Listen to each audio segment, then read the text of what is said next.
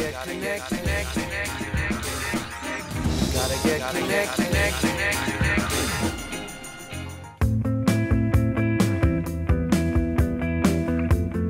For most everyday athletes, checking your time at the end of a run, or maybe even your pulse rate after a long bike ride, is probably all the measurement that most of us need. But for high-performing athletes, like those training for the Olympic or Paralympic Games, sports performance technologies can help shave valuable seconds off their time and increase their chances of bringing home that shiny gold medal.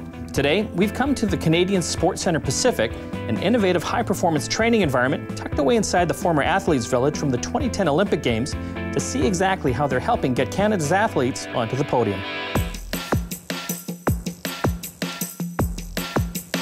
So helping us out today is Dr. Ben Spoor. Thanks for showing us around. My pleasure. Now, I see we've got an athlete here riding away, and he's hooked up to all sorts of crazy stuff. Yeah, we've got Clark. He's doing what we call an incremental bike test. Okay. Throughout this whole process, you see a whole bunch of tubes connected to Clark, and what we're trying to do here is to see Clark's capabilities on the bike and look at points where we can then provide information back to him and his coach about how to train better and be faster. The primary piece of information we're getting out here is how much oxygen they're able to use, the amount of oxygen at each of the workloads, and if we were to take Clark to max today, we look at the maximal capacity, like how big is his engine. Okay.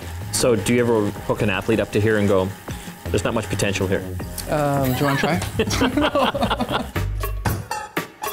So while Clark's been riding here, you guys have been jabbing this poor guy's finger every so often, sucking the blood out. What's that all about? We're taking a lactate measure here. You know that burn you feel typically in your muscles?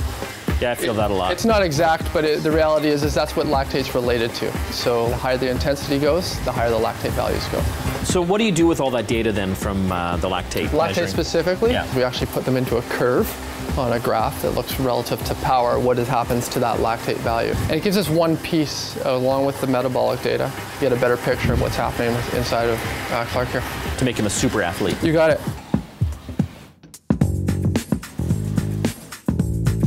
So this doesn't look like a regular set of pedals. Can you tell me about it? This is one of the neatest pieces of technology lately. It's called a PowerMeter.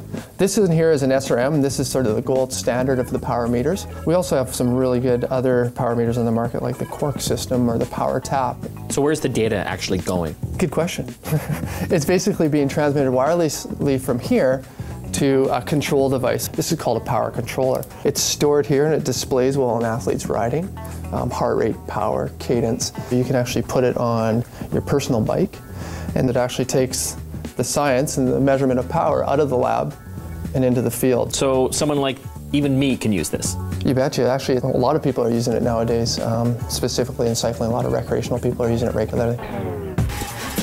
Well, I certainly have learned a lot here today.